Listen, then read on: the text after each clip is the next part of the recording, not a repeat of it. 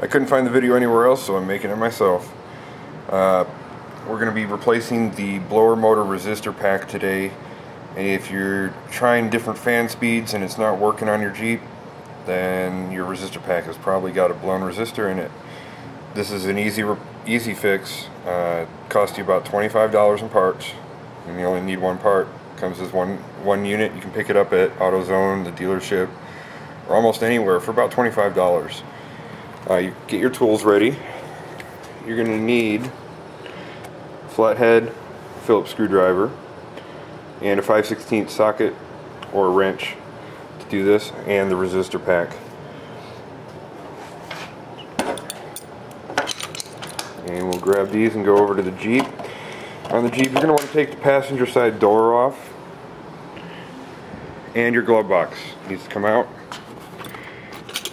Very easy to do, and hopefully I don't need to explain how to do that to you. The green connector there, right below and behind it, is where the resistor pack is going to go. It's where the old one is, and you want to put the new one in the same place. And if we can see, get this out of the way. Right about where my thumb is popping up there. Just to the side of that is a screw. And it's hard to see on the video, but there's a screw there. You're going to have to remove that. There's also one underneath.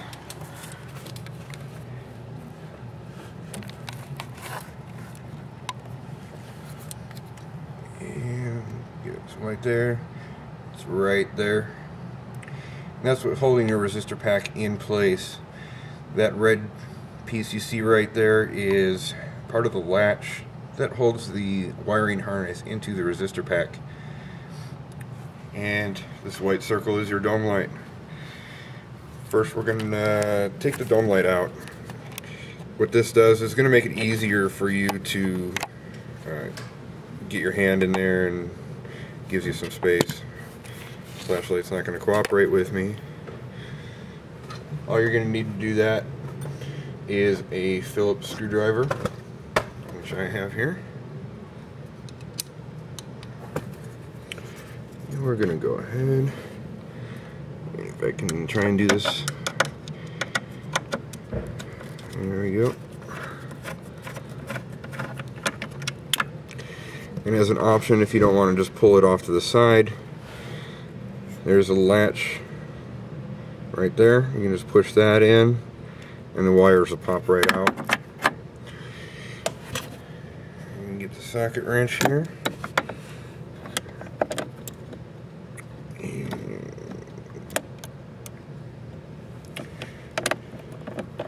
And make sure you got it set the right way.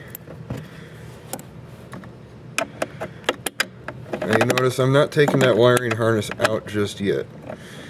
The reason for that is it's kind of difficult to do.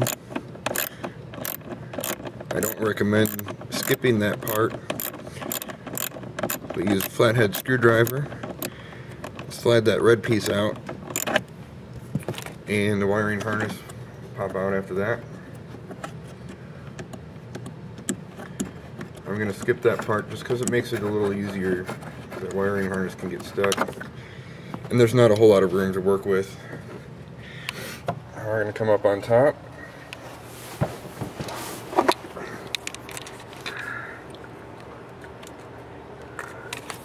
And if you look right behind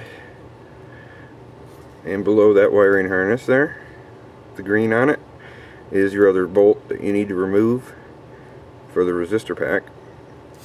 And we're going to do that right now.